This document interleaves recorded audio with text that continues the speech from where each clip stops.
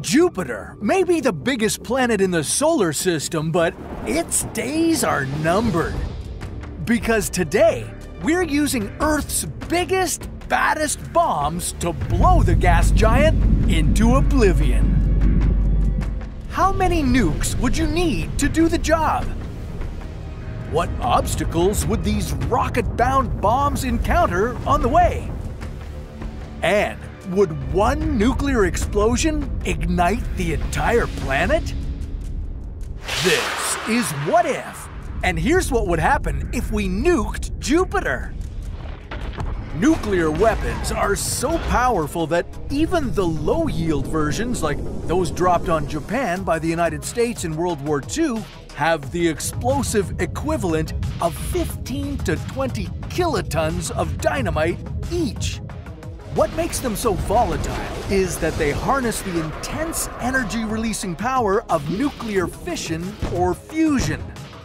These are the same processes that happen in our very own sun. So be careful when moving these things out to Jupiter. One false move and you could be incinerated by a fireball as hot as the center of the sun. In order to blow Jupiter to bits, one single bomb wouldn't necessarily be up for the task. Good thing for this scenario that there are a lot of nuclear weapons on Earth. Maybe the safest plan would be getting them all off our planet anyway.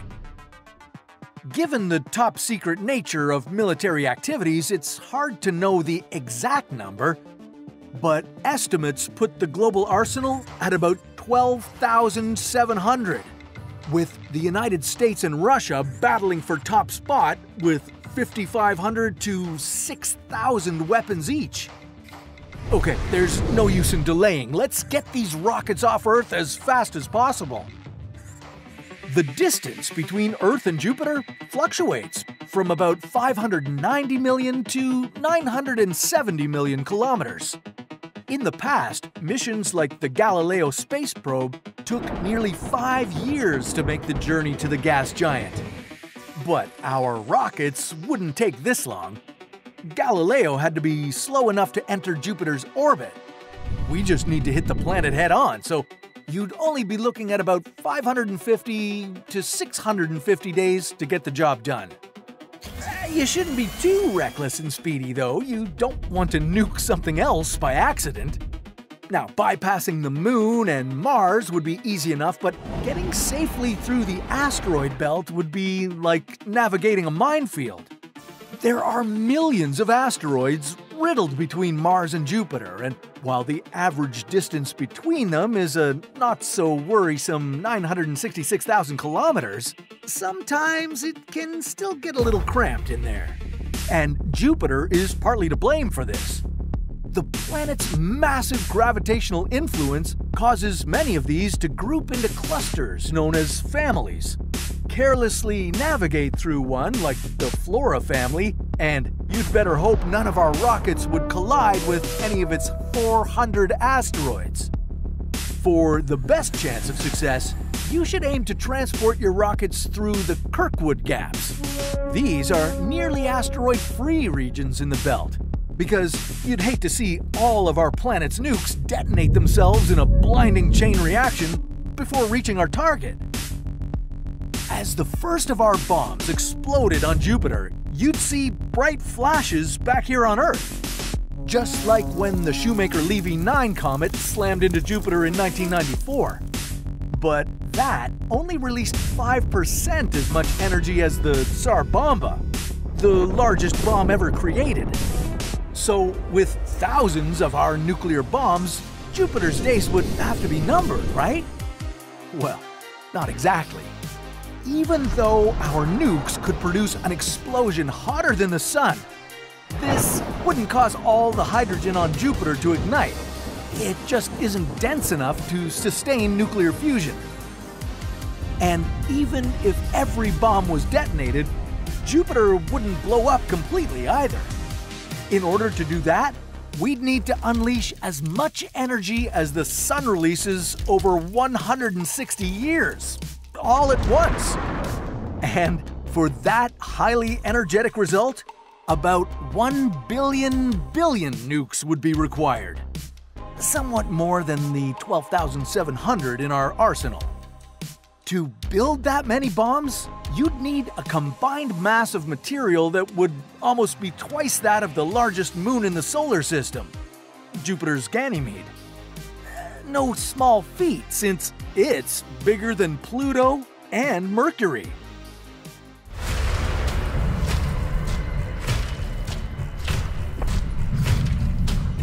Humanity's nuclear arsenal is capable of destroying all life on Earth, over and over and over. Maybe it's time we dumped it far away. Now, we might want to inhabit other planets in the future, so how about our closest star? How many nukes could we throw at the sun? What would be the price tag for this mission? And could we accidentally destroy our only source of daylight? This is What If, and here's what would happen if we nuked the sun. The sun is mainly made of hydrogen and helium. The temperatures and pressures at its center are extremely high. So high that the hydrogen atoms fuse together and become helium. That process releases enormous amounts of energy that powers the sun. It's known as fusion. And you know what else uses fusion to power up? Yeah, that's right. Most modern nuclear weapons get their destructive energy from fusing hydrogen isotopes. This is why they're often called hydrogen bombs or fusion bombs. Around 5 billion years from now, the sun will run out of hydrogen and die. A dead sun is terrible news for Earth because we will die along with the star. Now, if humans managed to stick around for that long, we would be scrambling for ways to keep the sun fueled and running. And if we were also still interested in getting rid of our destructive hydrogen fusion bombs, could we nuke the sun and power it back to life? Well, first things first, we would need to gather each and every single nuke on the planet. This wouldn't be easy since the 9 countries that are known to possess nukes are extremely suspicious of each other. But if the other option is the guaranteed death of our only sun, they could be willing to give up their weapons of mass destruction for the cause. Take my gun from me. How big is humanity's arsenal, you might ask? Well, at least 13,000 nuclear bombs big. Each of them with the explosive power of at least 100 kilotons of dynamite. The United States alone is estimated to have 650 bombs that are 60 times more powerful than the nuclear bomb dropped on Nagasaki during World War II. If you were overseeing this explosive operation, you would need to be extremely careful. After all, you definitely wouldn't want to have a surprise detonation. If every one of these fusion bombs went off, the explosion would lead to so much debris being injected into the atmosphere that it would trigger a nuclear winter. That's because sunlight would be unable to reach the Earth's surface. Cue the worldwide below freezing temperatures, ecosystems collapsing, and nuclear fallout. This accident would devastate all living beings, humans and animals alike.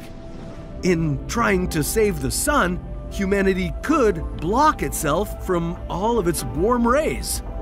Ironic, isn't it? So yeah, you'd need to handle with care.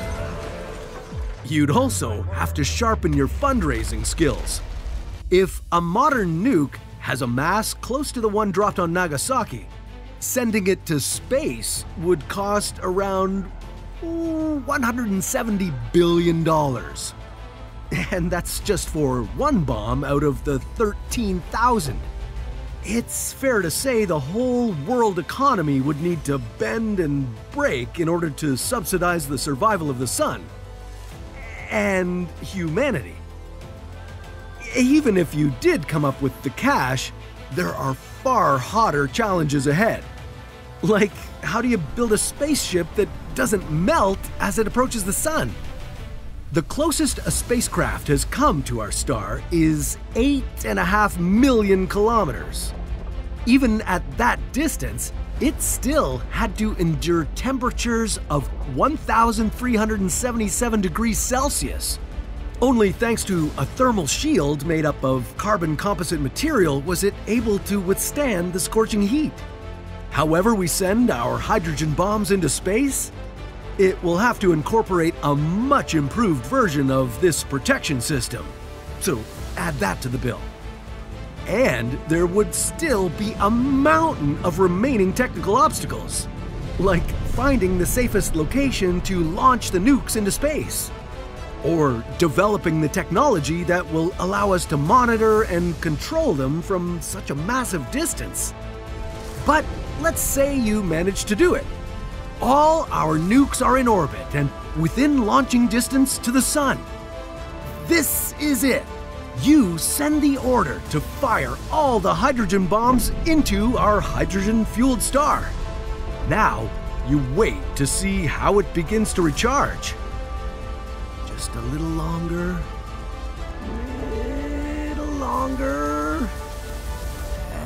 And nothing seems to happen. The anchor of our solar system continues to die. But how? Well, as colossal as the power of our 13,000 nukes might seem, this punch is nothing compared to what the sun is packing. Right now, our star emits over 70 million times more energy per second than all of our nuclear weapons combined. Even if it were running out of hydrogen to fuse into helium, throwing our hydrogen bombs at it to feed it would be like throwing a box of matches into a forest fire. You'd barely make a dent in the blaze. Yeah, that's a bummer, but at least you didn't destroy what little remains of our decaying sun. If that was your intent, you'd need something with a lot more firepower. Meet the antimatter bomb. When the Big Bang created the universe, it did so with an equal amount of matter and antimatter. Matter is what you, the Earth, the Sun, and most things are made of. Antimatter, on the other hand, is composed of subatomic particles with properties opposite to those of normal matter. Put a little simpler, it's the inverse of matter. When a particle of matter collides with an antiparticle of antimatter, they annihilate each other in a flash of energy. If enough of those two camps came in contact with each other, it would lead to a massive explosion, also known as an antimatter bomb. But here's the catch. Antimatter is incredibly rare. If you pooled together all the antimatter on the planet, you'd end up with only around 20 nanograms. A single nanogram is only 1/1000th of a gram. That is so little that even if it were combined with matter, you wouldn't even have enough energy to boil a cup of tea. Now, you could produce more antimatter, but that would cost you at least $2.7 quadrillion for just 1 gram. And remember, we're here to save the sun, not destroy it. Today, we're dropping a big bomb into the deepest part of the ocean. So grab a surfboard and get ready to hang 10 on the waves of a massive nuclear tsunami. How would you deliver a nuke to the bottom of the Mariana Trench? What would this underwater explosion be like? And what kind of destruction would it cause? This is What If, and here's what would happen if we nuked the Mariana Trench. Welcome to the deepest, darkest depths of the ocean. The Mariana Trench is located in the western Pacific Ocean, just 360 kilometers away from the island of Guam. You'll be traveling down 11 kilometers to Challenger Deep, the deepest point of the trench. Here, you could stack about 30 Empire State Buildings on top of each other before hitting the surface. You'd be among the brave few to venture into these high-pressure, pitch-black, and near-freezing waters. Joining the company of scientists, a naval officer, and even filmmaker James Cameron. But you'll be carrying the most precious cargo of all: the biggest nuclear bomb ever made. Okay, wait, before you worry about what would happen if you exploded a bomb at the bottom of the trench, you'd want to figure out how to get it there safely. If a bomb accidentally exploded near the surface, it could be dangerous for many people. You could think of it as a massive nuclear tsunami. Waves hundreds of meters high, spreading out in all directions. This could create a hazardous situation for the islands neighboring the Mariana Trench, like Guam, Japan, or the Philippines.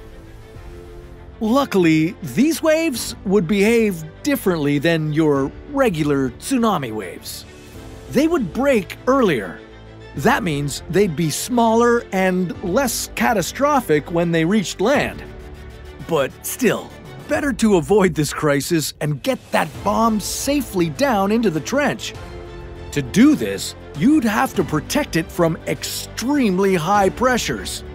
At the bottom of the trench, the pressure is so high it would be like having 100 adult elephants on your head. You'd want to use a special pressure vessel to transport the bomb, just like Operation Wigwam. In 1955, the United States detonated a bomb at a depth of 600 meters. It was twice as powerful as the bomb dropped on Hiroshima. The explosion generated a massive bubble across the water, and deadly radioactive contamination spread across 13 square kilometers. But your bomb would be the largest nuke ever created. More like the Tsar Bomba. This nuclear weapon was over 3,000 times more powerful than Little Boy, the bomb dropped on Nagasaki. And you'd have to take it much, much deeper than the Wigwam test. At the moment of detonation, a bubble of hot steam would expand rapidly. In just a few seconds, it would cover an area of about 1 kilometer. On the surface, you'd see a massive bulge in the water. But it wouldn't reach great heights. That's because you would detonate the bomb so deep that the water pressure above would cause the bubble to collapse. But within a few seconds, that bubble would shrink, then start to expand outward again. This expansion and contraction would continue for 3 or 4 cycles. This would leave the water turbulent, hot, and mixed with radioactive debris. At least no neighboring coastal cities would have to worry about being wiped out by a tsunami. But you certainly wouldn't see the effects ending there. The increased temperatures from the explosion could create intense hurricanes. And the turbulent waters and radioactive material would have adverse effects on marine life. There would be mass casualties from the explosion. And deep sea fish could be blinded by the bright flash of light. Over time, you could see unexpected or surprising effects on the ecosystem near the detonation site. There are corals as big as cars after the 23 detonations at the US nuclear testing site on Bikini Atoll, not to mention an abundance of aquatic animal life.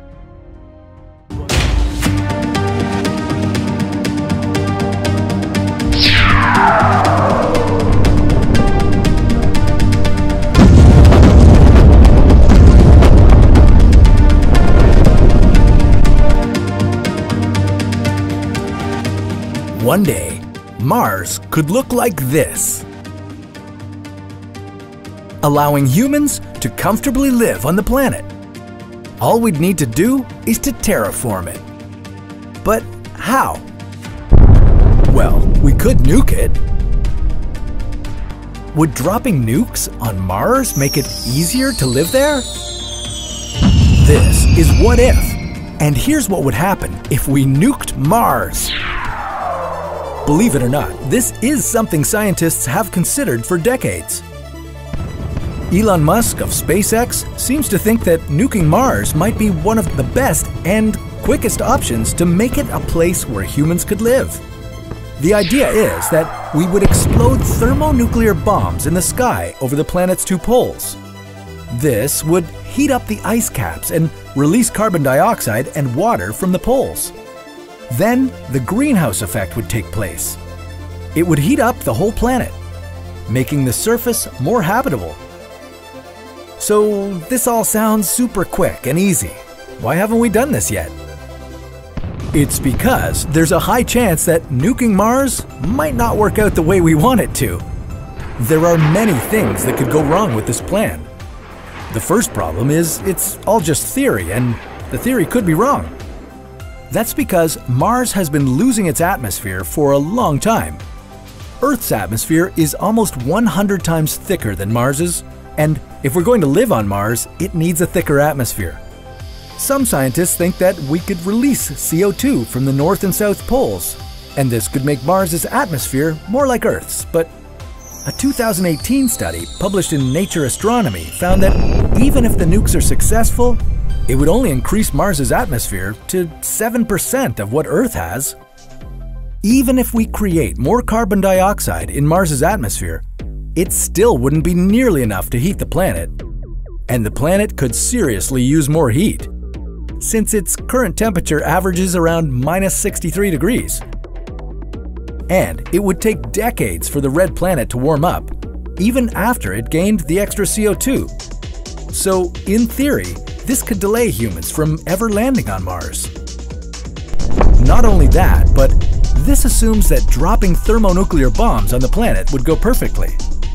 Keep in mind, these are nukes. You know, the things that can destroy entire cities. In fact, the bombs we'd use on Mars would be 1,000 times stronger than the ones used in World War II.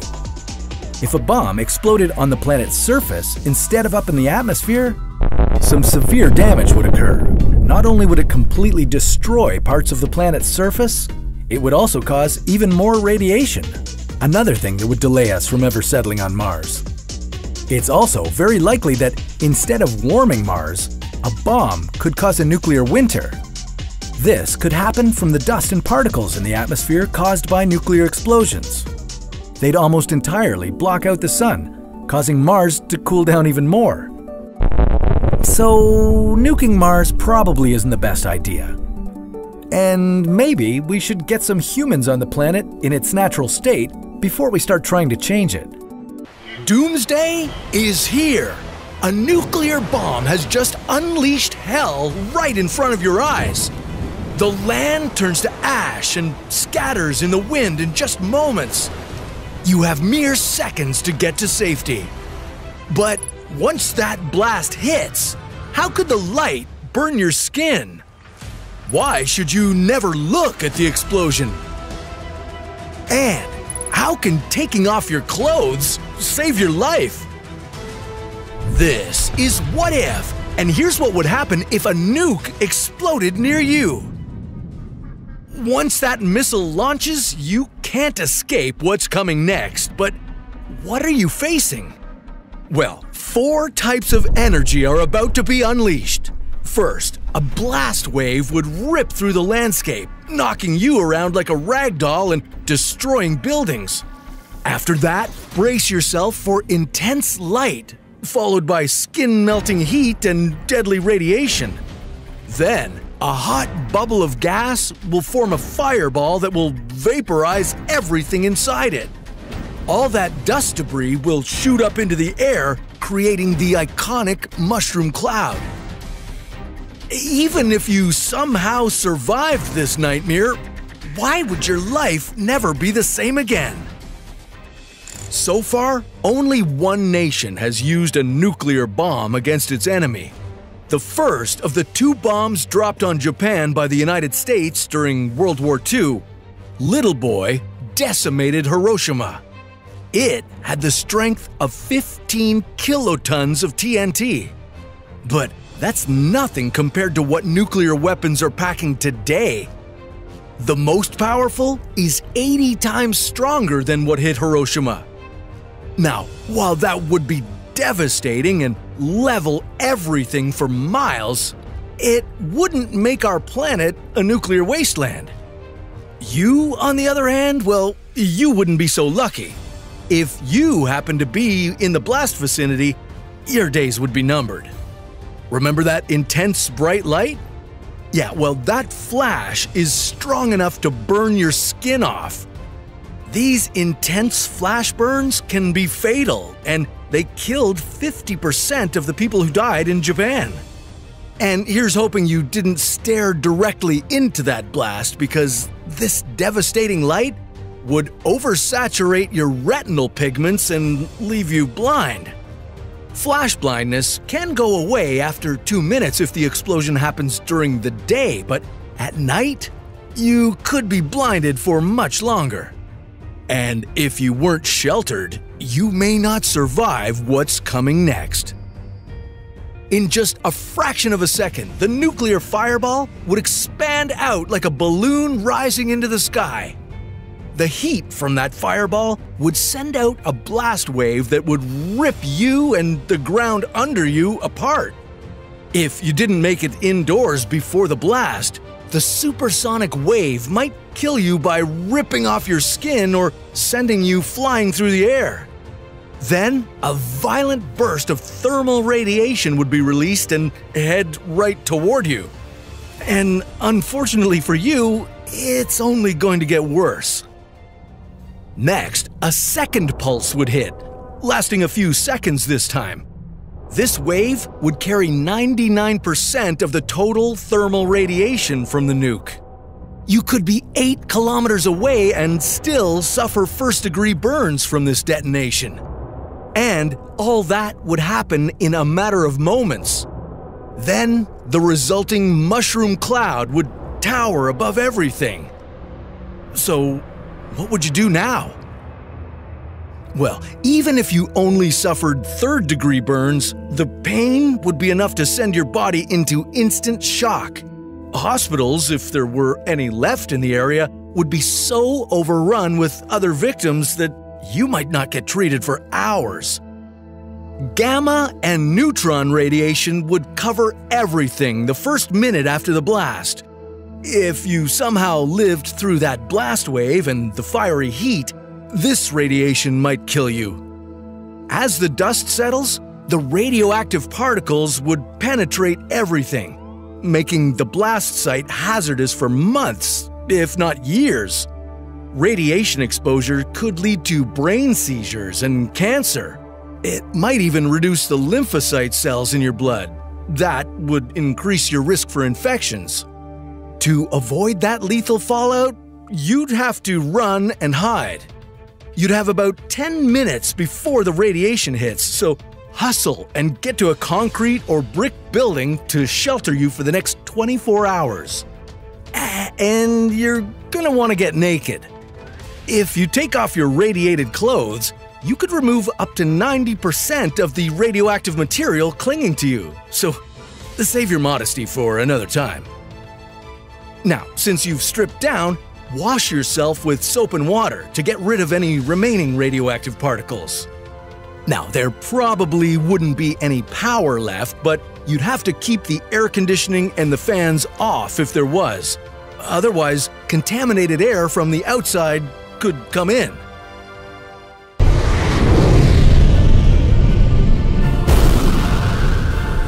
An asteroid races toward Earth. It's big, it's fast, and it's about to do a lot of damage. But we're not just going to sit around and wait for the end of days. We're going to fight back. What would happen if we nuked an asteroid? would it save humanity or make things worse? How does a nuclear blast in space compare to a blast on Earth? And would our nukes even be strong enough to destroy it? This is What If, and here's what would happen if we nuked an asteroid.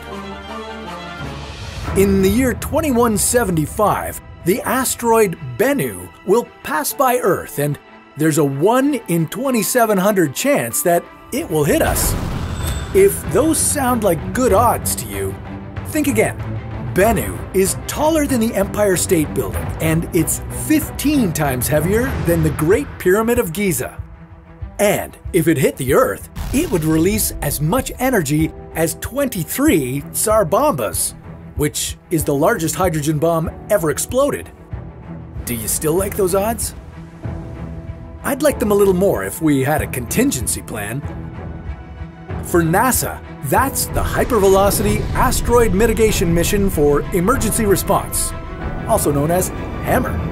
And just like its name suggests, the plan is to ram into an incoming asteroid or to detonate a nuke that will send it off course. But will it be enough? And what sort of repercussions could we expect? The sooner we discover an asteroid heading our way, the safer we'll be.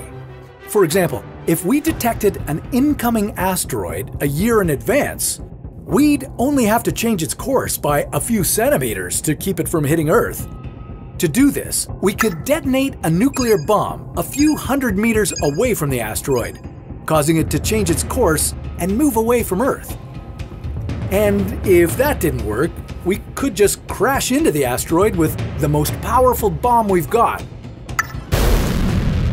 But if anything were to malfunction before the bomb reached the asteroid, the resulting consequences might even be worse than the asteroid hitting Earth. But once the nuke was in space, the world's population would be relatively safe. With no atmosphere out there, only vacuum, the blast would disappear completely, but the radiation would be much stronger. While people on Earth would be safe, anyone in any nearby spaceships would be risking their lives. In the interest of preventing as many casualties as possible, this would have to be an automated mission. And assuming that nothing goes wrong and there isn't some kind of AI mutiny, we could very well succeed in pushing an asteroid off course. As long as it wasn't too big. A bigger asteroid would require bolder tactics, such as DART. DART stands for Double Asteroid Redirection Test. NASA plans to slam into an asteroid in 2022 to change its orbit. The impact would be equal to 3 tons of TNT. This mission could result in the first ever man-made meteorite shower. And if it works, it will serve as a blueprint of how we could respond to asteroid threats in the future. Of course, when it comes to destroying Bennu, the bomb we'll use will be at least 1,000,000 times stronger than what DART will be packing. And yes, we've got nukes that are that powerful. The only thing we'd have to look out for, after blowing up a giant asteroid, is space debris.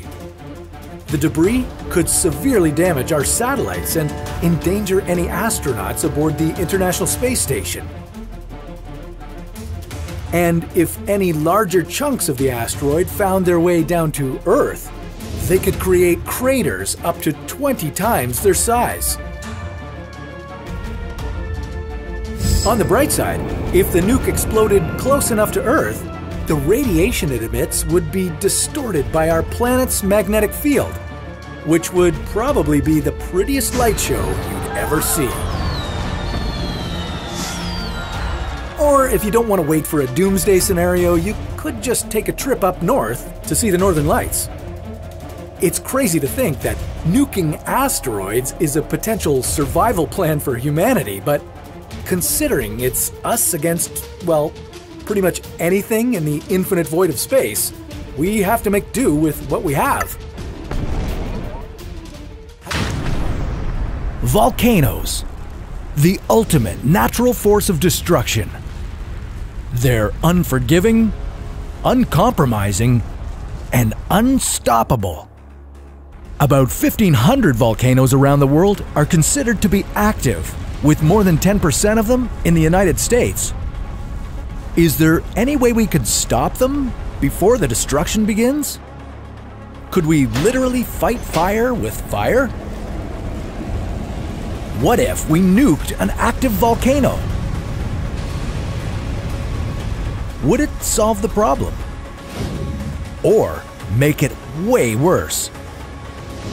This is What If, and here's what would happen if we nuked an active volcano. Volcanoes are as cool as they are terrifying. They are an incredible force of nature, capable of destroying our lives on their path of destruction. But could we give them a taste of their own medicine? How could we nuke such a fiery inferno? Well, we'd need to bring out the big guns. The nuclear bomb dropped on Hiroshima, Japan during World War II was the equivalent of over 130 million kilograms of TNT. That had plenty of impact. Could we use something like it to blow a volcano to smithereens? First, we'd have to figure out the target. While it's difficult to predict when a volcano will erupt, there are some warning signs. Watch for things like tiny earthquakes, releases of steam and other gases from the volcano's mouth, and bulging from the sides. Sounds like my last date. That being said, whether the volcano will erupt is still a massive educated guess. So let's say that our scientists locked on to an active volcano that's ready to blow. It would be a miracle if they could coordinate with the military fast enough to try and stop it. Ideally, we'd be able to predict it a few days before the volcano was about to explode. This would provide more than enough time for people to pack up their belongings and evacuate without causing the kinds of highway traffic jams we see during hurricanes, tsunamis, and other disasters. With everyone out of harm's way, geologists, volcanologists, and weapons experts would determine any weak spots on a volcano's sides that could be hit effectively. Next, a highly trained crew of pilots would fly over the volcano, drop their payload, and get the heck out of Dodge. If things worked perfectly, as in if they used the exact right amount of explosives and hit the perfect spot in exactly the right way, the top of the volcano would crumble into itself, keeping the magma mostly underground. There might still be some seepage around the base of the volcano, but it wouldn't be anything like how the eruption would have played out naturally. But if we're being honest, it would be like trying to put out fire with gasoline. Geologists warn that trying to bomb a volcano might actually make things worse. A lot worse. The explosion of the bomb, mixed with the buildup of pressure inside a volcano, could amplify the eruption. The force would release even more ash and lava, spreading it even further than it would have gone with the volcano's own power. And that's if we managed to hit the target. If the nuke missed its target, there's still a nuclear bomb being dropped in an area where people live, or at least near enough that they would feel the effects of the radiation. If you had to pick one, which would you choose? Death by lava or nuclear destruction? We can't bomb our way out of this problem, the same way we can't stop magma from building up under volcanoes. Here at What If, we've tried throwing trash and pouring liquid nitrogen into volcanoes. Long story short, it doesn't work. Don't mess with volcanoes. As cool as it sounds on paper, nuking a volcano just won't work. While man-made firepower can be impressive, nature isn't quaking in its boots at what we can do. But since our trigger fingers are itchy, what if we tried combating another natural disaster with a nuke? What if we nuked a hurricane? Well, that's a story for another What If.